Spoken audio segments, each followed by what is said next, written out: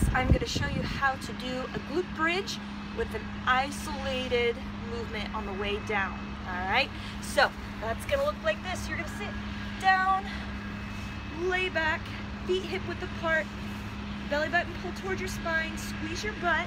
Alright, you're going to lift up towards the sky. Alright, and then you're going to slowly lower. Alright, vertebrae by vertebrae.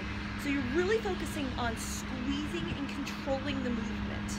Alright, so this will be a little bit more challenging than just going up, down. Alright, give that a try.